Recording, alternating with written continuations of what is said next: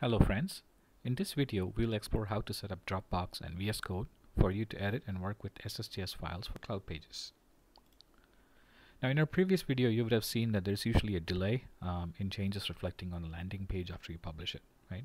And this could be frustrating, especially if you're making multiple changes or trying out different ways to fix an issue and you end up waiting 3-4 minutes each time you make a change just to test and see if it's working.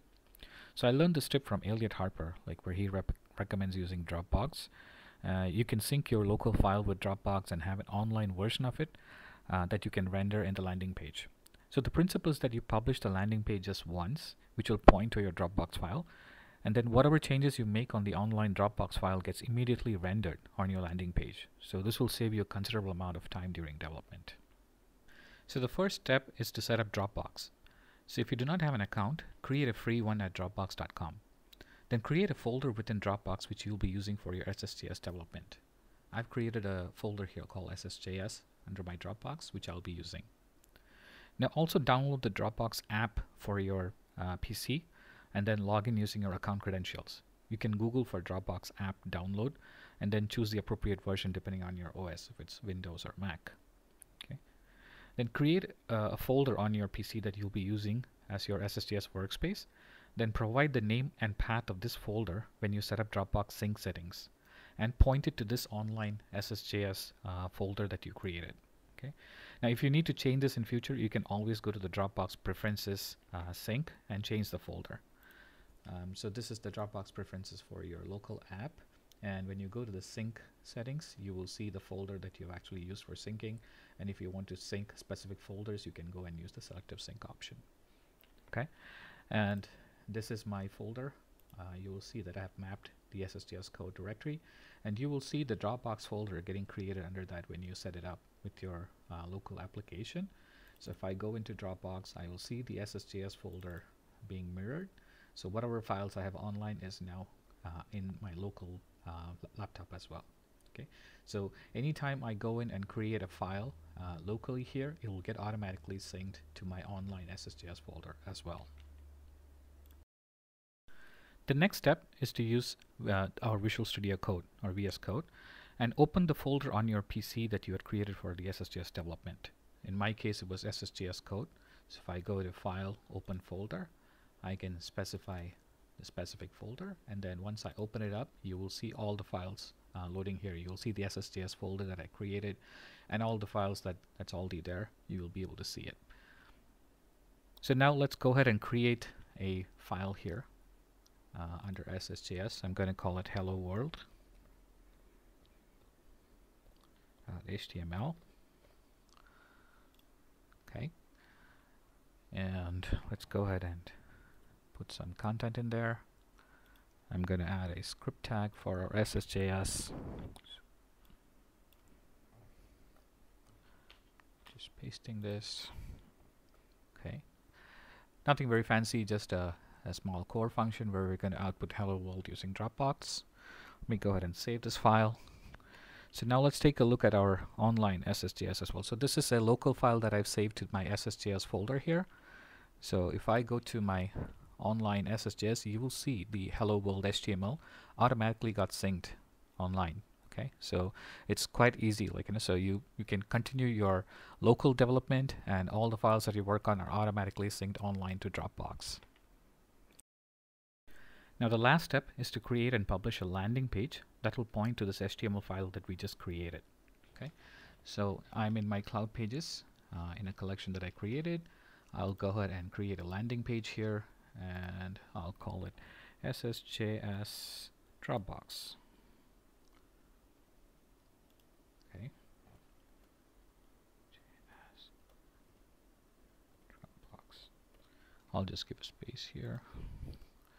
Okay, and I'm going to use the classic editor and use code view.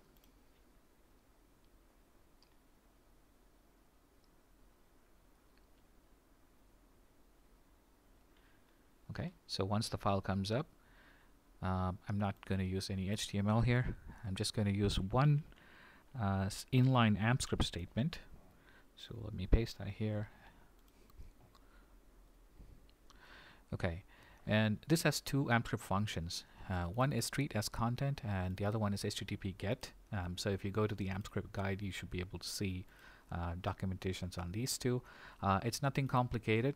It's basically like, if I provide a online URL, the HTTP get will get the file contents of that particular URL that's being rendered, and then treat as content will actually evaluate that, right? Not just treat as a string, it'll evaluate that. If it's got scripting within it, it will evaluate that. Okay, so we have to now give the URL of the Dropbox file that we created.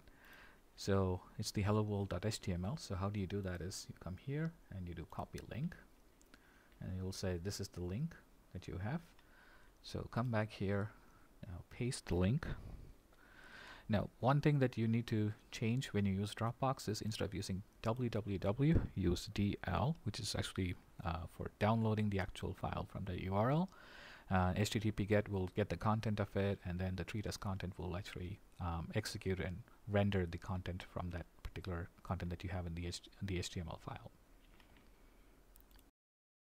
Now we'll go ahead and save.